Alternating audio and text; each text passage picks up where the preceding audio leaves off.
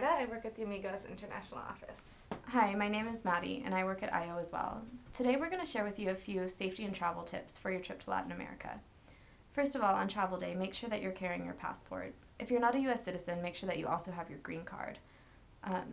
Any other travel documentation like visas and entry cards can be found in your project information packet. If you're under 18, make sure that you bring with you your parent permission to travel form. This is important when you're going through immigration in the host country. Everyone should wear their blue Amigos polo on travel day. This way you can identify other Amigos in the airport and travel together and be easily identified by our project staff when you arrive in your host country. Print out the Amigos travel memo that's sent to you.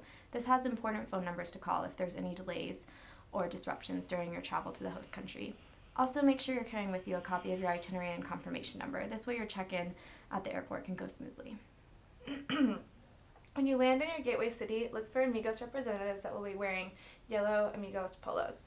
Reference your travel memo for exactly where you should meet.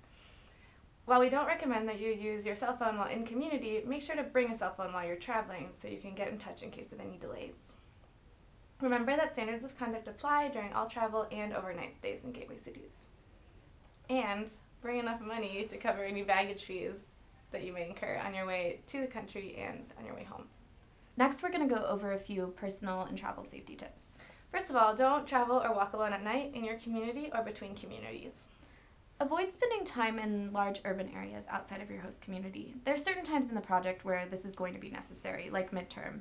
When you are in a city that you're less familiar with, make sure that you're just aware of your surroundings and on alert at all times. If you're ever traveling with a big backpack or your luggage, make sure you can see and touch your things at all times. If you have any valuables, make sure they're on your person and not in your bag.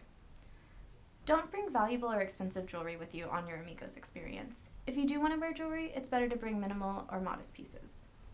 Remember to bring a photocopy of your passport with you at all times and to leave your passport at home in your host community house.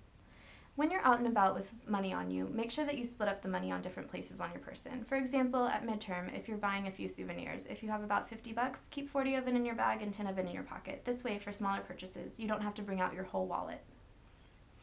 And just never bring lots of money and never hide all of your money in one place. Safe travels!